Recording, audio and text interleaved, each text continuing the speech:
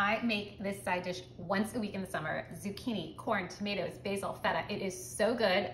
Let me show you how to do it. First, dice up some zucchini and then finely chop up some jalapeno. Then you're gonna melt some butter in a large skillet and you're gonna saute the zucchini and the jalapeno just until it's like barely tender. Take the corn off the cob. You're gonna add that with some halved cherry tomatoes, big pinch of salt and black pepper, and saute until those tomatoes just soften up. Taste it for seasoning. Tear up some basil. Crumble some feta on top. This is summer in a bowl.